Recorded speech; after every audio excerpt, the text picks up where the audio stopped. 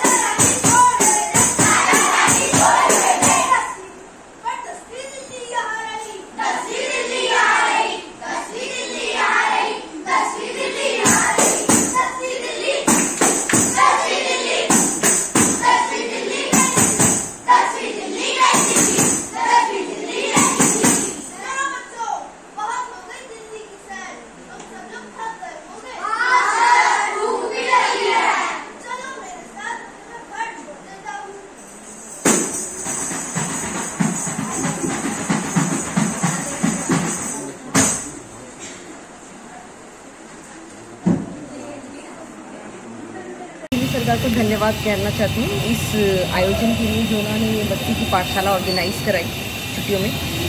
ये एक बहुत ही अच्छा प्रोग्राम था और जैसे मेरे नेफ्यू ने इसमें रंगशाला में पार्टिसिपेट किया और उसका कॉन्फिडेंस लेवल मैंने देखा कि उसके कॉन्फिडेंस लेवल में एक डिफरेंस है।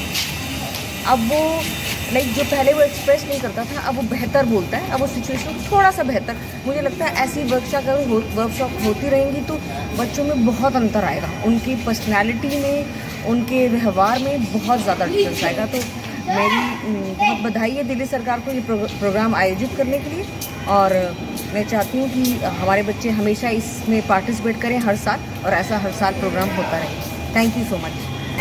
आज मैंने जो नाटक देखा इन बच्चों का और इनकी जो एक ही महीने में जो तैयारी कराई है देख के सच में बहुत ही मज़ा आ गया। इतनी बढ़िया एक्टिंग की है इन बच्चों ने कि मेरे को एकदम भूल गया मैं कि दिल्ली में पहुंच गया। सचमुच ऐसा लगा इन बच्चों ने इतनी बढ़िया एक्टिंग। आई